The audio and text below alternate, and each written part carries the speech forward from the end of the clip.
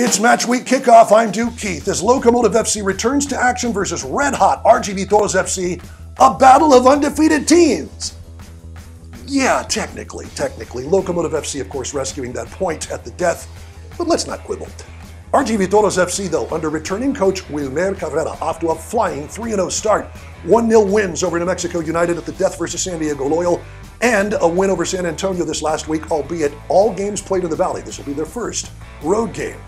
But to look at RGV under Ketterer is to see a team that likes to play out of the back, likes to move the ball from side to side, loves to have possession, doesn't score bangers, they just score winners. Remind you of a team you know, Locos fans? Yep, you guessed it. But if they want the full 3 points, they're going to have to do it without Logan Ketterer, who finds himself on an emergency loan to Portland Timbers. Oh, you know, merely shutting out San Jose, clean sheet, penalty kick save on the most prolific goal scorer in MLS history. Just a typical Logan Ketterer kind of night. For his part, head coach Mark Lowry insisting this is just an emergency loan. It's going to be over at some point. You just do get the impression, with all due respect to Logan, that Coach Lowry would like that to be ASAP. We think it's a good thing for Logan. We think it's a good thing for the club. And like I said, we wouldn't have done it if this was going to affect our season long term. We wouldn't have done it. To win games as well, obviously. Locos fans, I think we all knew this was going to kind of be a little longer than maybe just this last weekend. Enter Ben Beaury.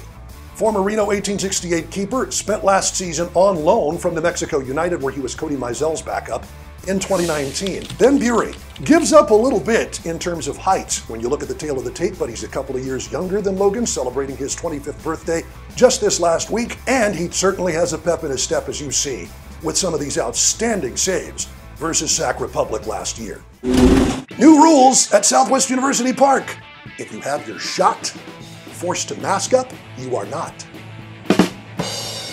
Vaccines.gov to find out what vaccines are available and where you can get them in El Paso. Certainly hope to see you out at Southwest University Park Saturday night, 7:30 p.m. kickoff, but if you can't be there, join my broadcast partner Heidi Mocha and me. We'll have the call for you on your El Paso Las Cruces CW, or if you're out of the area, on ESPN+. Until then, vamos, Locos.